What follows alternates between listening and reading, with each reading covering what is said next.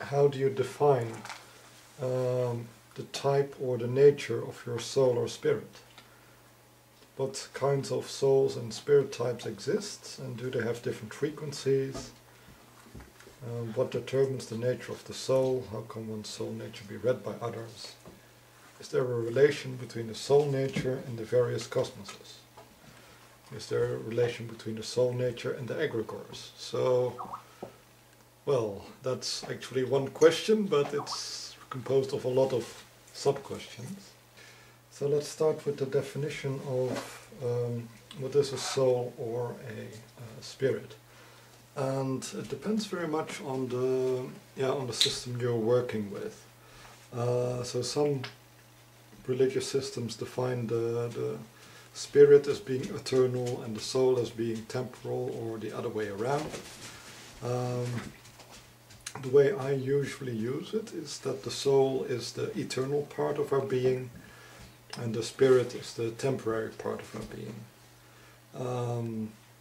So our soul is relatively shapeless, formless, identityless. It's really the core, and the spirit is more of a manifestation of that core.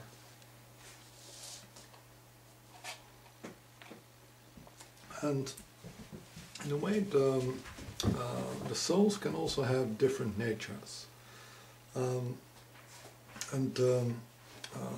a way, the condition of the soul is very much dependent on the type of cosmos it belongs to. So, depending on our higher sins, which I talked about in an earlier lesson, if we have no higher sins, if our soul is at one with the will of the Absolute, with the will of the Creator, then we belong to the divine cosmos. If our strongest sin is that of goodness, the desire to relate and to connect to other beings, then we belong to the satanic cosmos. And if our strongest relationship is to ourselves, with an interest in our own development, our own improvement, then we tend to belong to the luciferical cosmos. And if we like to use our power, our influence on others or over others, then we tend to belong to the Ahrimanic cosmos. But even though we can belong to these different cosmoses, even within a cosmos there is a big difference between the types of souls. There are souls which are in a way created directly by the Absolute. So this is kind of like the first generation of souls. And then the things start to get a little bit more complicated. Because these first generation of souls, the archangels if you will, they also started to create, because they were in a way created in the image of the Creator, and they themselves inherited the desire also to create. And there can be various processes in this. So if you have such a high spirit, it can in a way take a part of itself or copy part of itself, not its whole, and make that into an autonomous being. So just like the archangels are not quite as great as the Absolute, as the Creator, the creation is slightly smaller, slightly less. And in this way you can, in a way, a soul can clone itself, it can create lots of clones. So the nature of our being can be the clone of a higher being. And in its nature it will be very similar to the being which is a reflection of or an element of. But because of this process of duplication, of copying, where every copy something loses, then ultimately the beings which are created by the lowest beings, they are very primitive indeed and have a very low consciousness. So to compensate for that, actually energies can be mixed in. So one of the options is to mix in energies of the Absolute itself, so to co-create. You create something, you know it is imperfect, it's just less than you, but you ask the Creator to be part of your creation, part of your process, and some of the energy of the Absolute will go into the newly formed soul. In general, this newly formed being will be a lot closer to the level of the original Creator, and will sometimes also possess certain powers the Creator does not have, because of the influence of the Absolute. Instead of the influence of the Absolute, you can also use the powers of another soul. So two souls together, or actually a group of souls together, can also create a being. And this conglomerated being can be actually greater than any of them.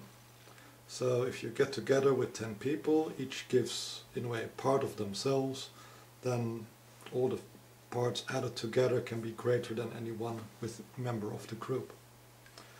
And in this way our souls can also have a very different nature. They can be, in a way you could say, a fragment or a reflection of a relatively high being, of a relatively low being, or a conglomerate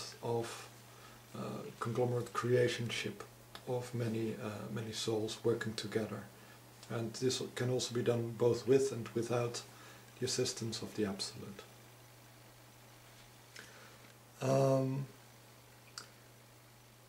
The type of soul, in a way, tells you a little bit about the fundamental reason for incarnating. So as I said before, in the Satanic cosmos, it is the desire to help others, and whatever incarnation you will take, whatever spirit is resulting from that soul, will have this inherent desire to connect to other beings and to relate to other beings. And in the same way, if we have as our inherent nature of the soul to work on ourselves, to create effects, to experiment with ourselves, the being which is ultimately created will have that desire to experiment, to learn, to grow, to develop itself. And also, if we have the desire to live in an orderly system, to create rules or to follow rules, then this will be also inherent in the spirit we create. And the spirit we create depends very much upon the available energies. So the soul ultimately starts connecting with other shapeless powers and will slowly move into a collective consciousness. And not in every solar system the same collective consciousnesses are available, and also not the same types of lessons are available. You could have, in a way, solar systems without war, or without love, or without the duality between masculine and feminine. So the nature is very much dependent upon the energies which are available to manifest the tendencies. This also makes it very difficult, if you will, to move from one solar system to another. And in general, this is done. It can only be done by, in a way, dissolving all the experiences, or transcending all the experiences you had in one solar system, so your energy can go back and reintegrate in the soul before it reincarnates in another solar system. It is also possible for a soul to have multiple spirits at the same time.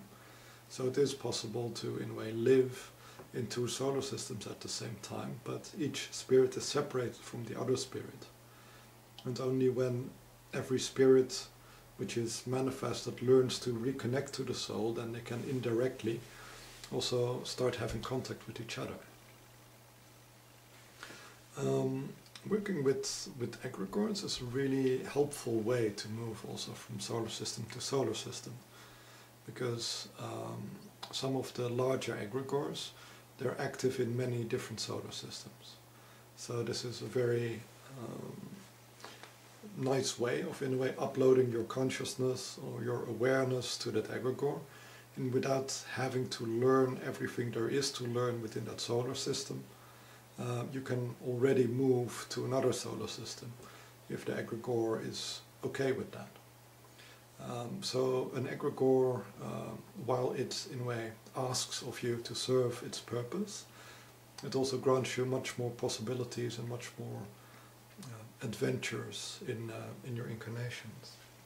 In a way, the souls are, in my experience, not inherently different from each other, because they all come from the same source. So most souls were part in the first generation of the unfallen cosmos. But what is a very big distinction is basically that the process of creation did not end with the fall. So while some of our souls were created within the unfallen cosmos and therefore have experience with the nature of the Absolute before they fell down, some of the souls which exist have been created within the fallen cosmos. And so they're lacking the inherent experience of the heavenly worlds and the universe outside of our universe. And this is also a very, very fundamental difference, because many of the souls who fell have the desire to return, but the souls which were created in the fallen cosmos, they have no idea of the unfallen cosmos, and they also do not have this inherent relationship with the Absolute, or experience with the Absolute, or desire to get back in touch with the Absolute. So these are souls which are basically born or created in darkness or in ignorance. And this is a very fundamental difference in their nature of being. These, in a way, darkened souls exist in all the three different cosmoses, and they can also be both light and dark. So that a being has no knowledge of the higher worlds, does not say anything about its intention or desire, but any cooperation it would have with the light side, who is very interested in reintegration, would be very blind. So when a soul has a desire to move onward, it will generally try to find manifestation forms which are suitable to it. And here it becomes very complex, because there are a lot of differences in the population of different solar systems. So if you look at levels of awareness, with the bottom level just being material awareness, then life force, then in a way sensation, emotions, collective consciousness, the consciousness of powers, of formless powers, and consciousness of the soul of itself, then you see that while ideally this should be a pyramid or a ladder, this is not true for all solar systems. Some solar systems are populated with only enlightened beings, souls which have, or spirits which have a consciousness of their soul, and some solar systems are populated more like our solar system, with beings who only have a consciousness of their material form and of their own sensations. So there's a big mix, if you will, in every solar system into what type of consciousness is present. The type of consciousness is very much dependent upon the ability to integrate all the different energies which are available. So every energy has a learning curve. How to work with, for instance, solar energy, lunar energy, Jupiter energy, all the energies of the different stars, of the different elements. And what you do see is that as spirits incarnate more often, or if a soul has had more incarnations within a solar system, they will develop a greater skill in working with the local energies. So a certain ability to use the energies to, in a way, correctly reflect the nature of the soul is something which, in a way, matures through incarnation, through experience in the solar system. So in a way, the maturity of a spirit can be measured by looking how much the incarnated self is very similar to the source, to the soul. And if this is more or less a one-on-one relationship, or if it is not completely similar, it is at least a very direct manifestation of the will and the desires of the soul, then you're talking about an enlightened state of being, or an enlightened being. But for most of us, the lower energies of our bodies, of our thoughts, of our emotions, are very difficult to control, and often also, as I said before, a mix of like our own biological bloodlines, ancestors, karma, and lots of other influences which we are unable to instantly transform or to free ourselves from. So it is a little bit difficult to tell the nature of a soul from the spirit which is manifested in our universe, but a few things can be more or less inferred from it. If you really want to work on a soul level, you would have to move up with your own consciousness towards the layer of enlightenment, to really look upon them from one soul to another. So it's difficult to say something about that. What is rather confusing to many people is that the state of the soul or the spirit does not in a way correspond to what we think of as a natural hierarchy in our physical world.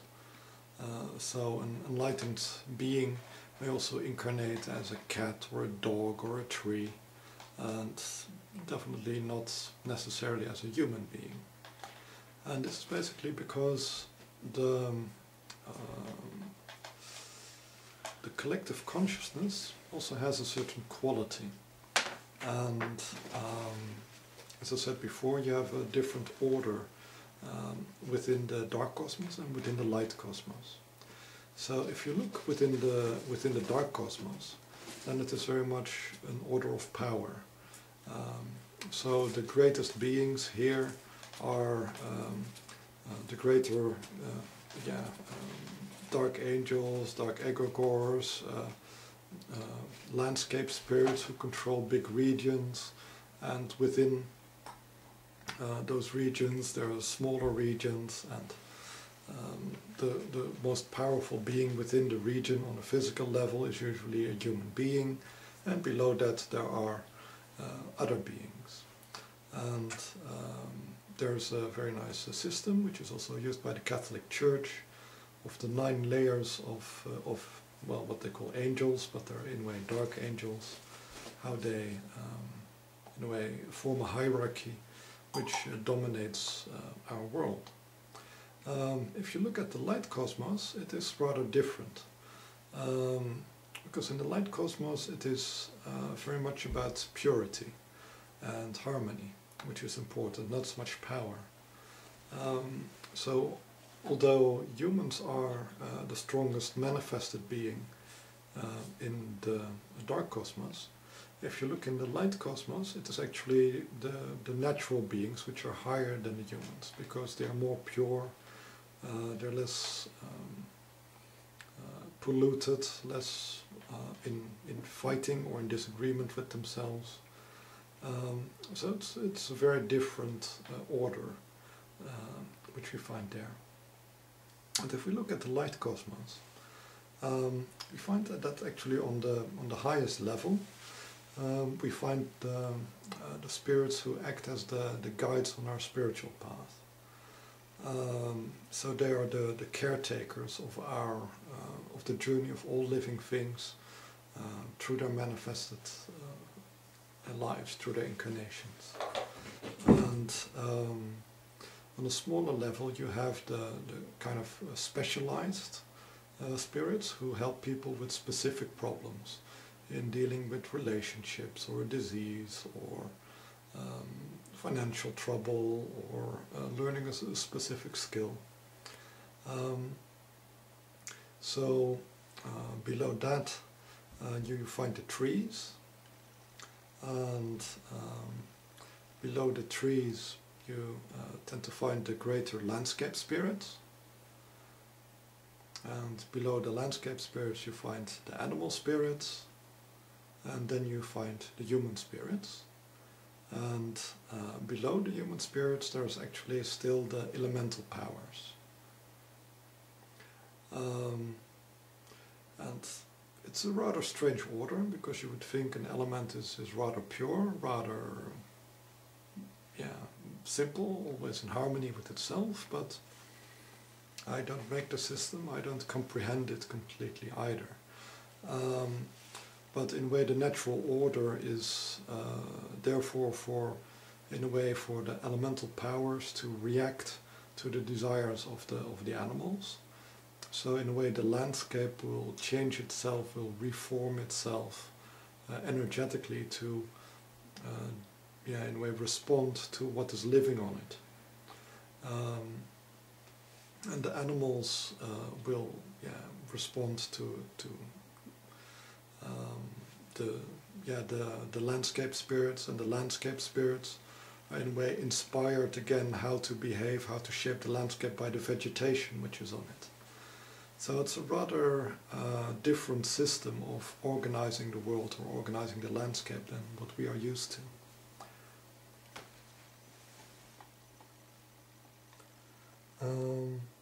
So the different frequencies are indeed very, very apparent. So the highest frequencies, as I said, are the guides who guide us on our spiritual path, then the guides who guide for very specific things, then plant spirits, landscape spirits, animal spirits, human spirits, and elemental spirits. And so the elemental spirit tends to have the lowest vibration, then the human, then the animal, then... Okay. So how can one's soul nature be read by others? Well, one of the things you can do is in a way just give people a questionnaire and see how they look upon things, what is their deepest motivation. So you can see a little bit of what cosmos they belong to. It's also possible for a person who has a different soul nature, so who has an elemental soul nature or animalistic or even nature spirit or tree spirit or guiding spirit soul nature, to incarnate, or spirit type to incarnate in any other form. So in a way a nature spirit can also incarnate in a human body, or even in a stone or in a tree. So they can go higher or lower in form. And what you often find is that it is a matter of sacrifice.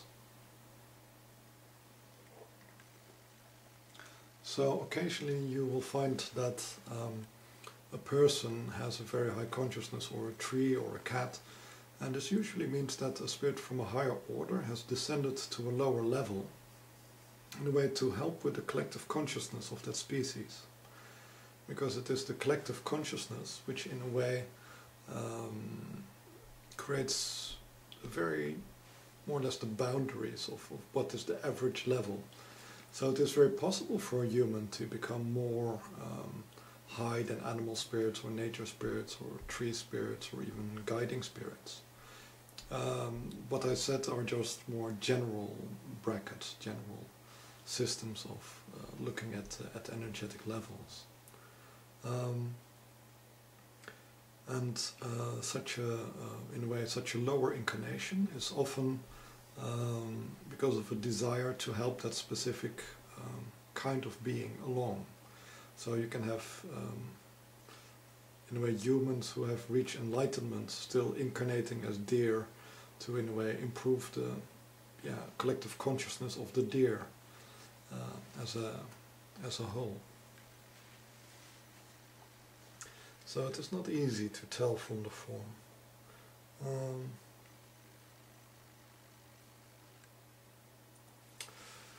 So is there a relation between soul nature and egregores? Yes, there is quite a strong relation between that. Because the egregores are, just like the gods and goddesses, they're often linked to a specific cosmos. So certain egregores are satanic in nature, or they are more interested in the unfallen cosmos, or in the Luciferic or in the Ahrimanic cosmos. So egregores are not, by definition, very limited to one cosmos. But just like gods and goddesses, they tend, because of their nature, the focus, the thing they want to work on, to be very strongly associated with one cosmos. So, for instance, the egregore of the Templars, which is an egregore of, in a way, creating holy spaces and trying to climb out of our universe. So it has a Luciferical aspect, because it is about self-improvement, growing yourself. And it also has a relationship to the unfallen cosmos, because that is where it is trying to lead. But therefore it's also slightly less strongly connected with the Ahrimanic cosmos and the nature cosmos. And for instance, if you look at, for instance, the egregores of Nora Igma or the Grail Knights, they are very strongly connected to the satanic cosmos.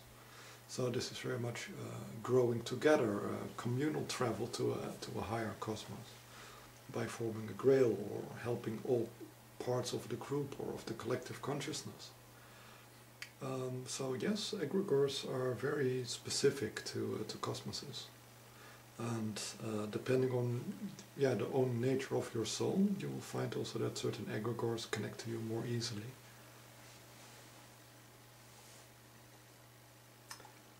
So that brings me to the next question about family combinations between dark and light members in one family. What you often find is that if you really connect strongly to an egregore, that you have friends, but also you have enemies. And just like you will continue meeting people from the same egregore in different stages of your life who will help you, who will guide you, you also keep ending up with more or less the same problems, which are manifested by the opposite egregore, which your egregore is opposed to or fighting with. So by becoming part of an egregore, you don't just get friends, you also get enemies.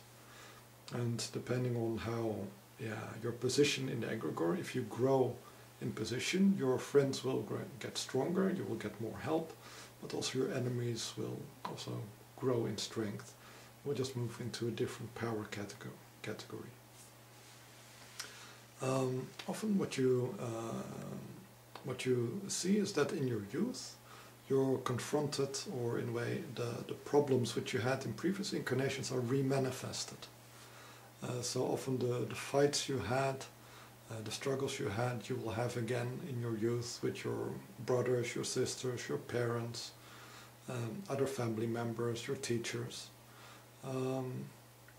So it is in a way helping you to remember your previous incarnation and your previous struggles, to remember your strengths, but also to remember your weak points. So this is very much the purpose of your youth, to reintegrate, if you will, the memory of your previous incarnations, which is carried in your soul, and translate it into your current consciousness.